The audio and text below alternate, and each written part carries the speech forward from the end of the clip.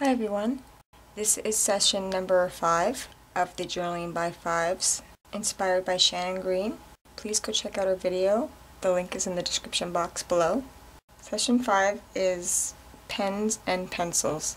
I'm also going to use some markers and jelly pens, so I'm going to get started. Okay, before I begin, I'd just like to say that I'll probably take more time on this session. I think I'll allow myself to have 30 minutes because there's so much detail I want to add. And I know I'm going to go over, so I'm not going to stress out about the time limit on this one. And I may have a few more sessions after this. I'm not sure yet, depending on what I get done here. So now I'm going to get started.